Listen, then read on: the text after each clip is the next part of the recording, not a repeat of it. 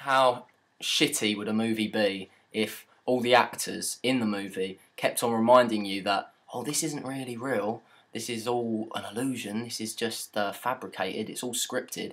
Like, that movie wouldn't be very engaging, would it? And we are in a movie and we are playing roles and we are actors and actresses. So let's play. We shouldn't get too blissed out in the other realms and like, oh, everything's one. Because, yeah, everything is one. But at the end of the day, if someone came in and murdered your mum, you're not going to be sitting there meditating on how you love that person, are you? Are you? Really? Well, maybe you are. And if so, you're probably some sort of ascended master. I'm not. If someone came in and raped Chelsea, for example, well, I would never want to murder that person, but I imagine a violent reaction probably would happen, especially if I caught him in the act. Do you know what I mean? Yeah. Like, however much I don't agree with violence, in that situation it would have to be that way. Because I'm playing the game, do you know what I mean? I'm playing the role of boyfriend. We've kind of gone off on a tangent there, but I think that was important to bring up. So yeah, just touching back on the whole age gap thing, it is a real touchy subject really, and it's really controversial because there's obviously a lot of mothers and fathers out there that probably disagree quite vehemently with what I'm saying. But my point is that I don't see a problem with age gap relationships as long as there isn't any sort of grooming going on, as long as there's no sort of manipulation going on, and that it is a totally mutual thing. Otherwise, I do disagree with it. Unfortunately, 99% of paedophilic acts are manipulation, and there's grooming going on and all sorts of horrible stuff, which I don't agree with, and I want to reiterate that really, really important point, because I don't want anyone to think that I'm condoning that. I think that's why it's such a taboo right now, is because that's the case most of the time, is that people are doing it. It's not a mutual thing. Yeah. I mean, it is sometimes, but... There was an actual story I'm thinking of. An older man, I think he was in his mid-30s, falling in love with a 14-year-old, and he went to prison because they obviously had sex and they were in a relationship, and then he got out of prison after a couple of years. She waited for him, and they continued seeing each other after she was 16, and by then it was obviously legal. And they're happily married with a kid, and she's like, I don't know, 20 now, and he's late 30s. It wasn't like him trying to manipulate the situation or groom her into believing that he was the one for her, and, you know, it was genuine. Another thing is that people's views on these little nuances are going to differ. So, say for example, someone can be a very compassionate, loving, caring person, and they could totally disagree with what I've just said. And then there could be another compassionate, loving, caring person, and they could totally agree with what I've just said. There's still two people that are prime candidates for being in a utopia, yet their fundamental beliefs are the same, but the nuances and the intricacies in their beliefs differ. So what do we do? I mean, how do we all get on the same page? Now, man, I haven't been able to come to a conclusion about this. One possibility I thought is that maybe there wouldn't be one utopia. Maybe there would have to be different branches, yeah, different groups. So if you adhere to a certain rule set, you go to Utopia B, or if you adhere to another rule set, you go to Utopia D, or whatever. Do you know what I mean? I don't know if that would work or not. But what's complicated about that is that each sect would have to be sure that there is a mutual understanding amongst each branch, or else there would just wars would easily arise. Yeah. That's a point that Jeffrey brought up, isn't it? Okay, yeah. Yeah. It would have to be a web, you know, like they would have to kind of support each other in some way. Yeah. Yeah. There's just something about that at first glance that I find really could be complicated. quite dodgy. Because that could cause... That's not really a utopia either. No. Because when I think of utopia, I think of it's unified, yeah. Well, that's what I mean when I said I haven't really been able to come to a proper conclusion, because I don't feel like that is the answer, but it was just like something I thought I'd throw out there just as a possibility.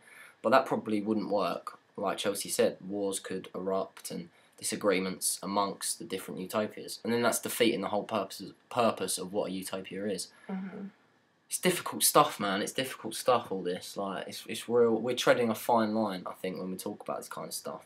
But we've got to, because I think we're now reaching a point where we're getting pretty close to the first layer of a utopia. This is another point I wanted to bring up, that I don't think the term utopia encompasses just one thing. I think there'd be different layers to a utopia.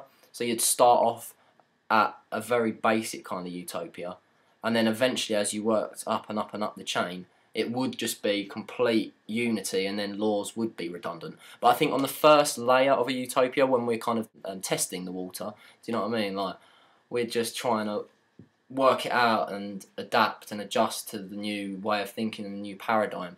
I mean, just the act of bringing a new paradigm into the forefront of society would be a difficult process, and there would be birthing pains, as it were. So I think it's important to realise that we're not going to go straight into a full-fledged utopia, but we're definitely reaching the first layer. I think the first step we should take would be like no more government. Like, I think the fall of government is really important for something like this.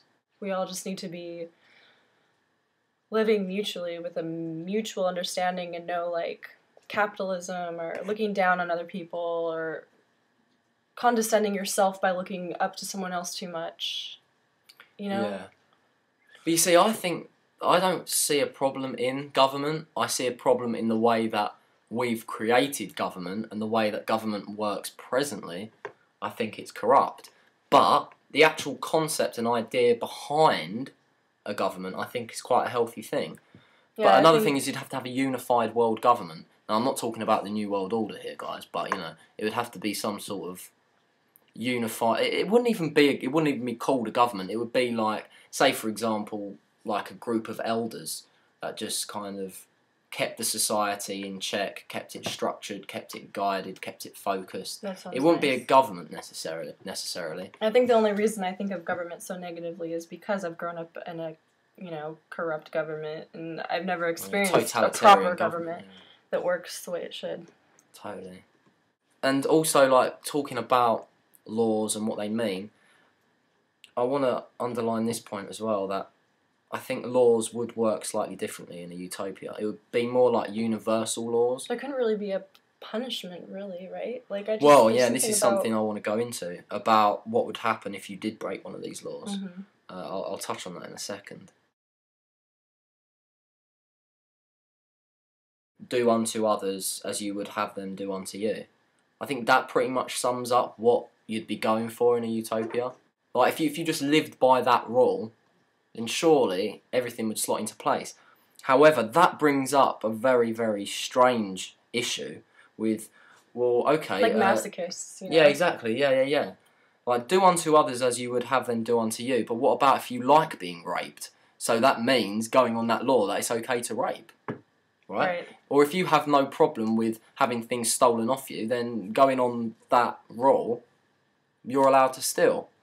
I think that people who are on that level, though, I mean, I'm not going to say this is how it is, but I have a feeling that they just haven't realized yet that that's not how it works. You know, like, masochists, they may really like pain, but that's just where they are in their journey. Like, I think they have a lot that they need to remember. And that's the thing, like, I think once we get to the point where a utopian society would be possible, like, everyone's going to be evolved enough that they remember how it worked before. Yeah. I think... Because I'm sure we've all lived in a society like that at some point. Because that's what this awakening is. It's remembering what we've forgotten, right?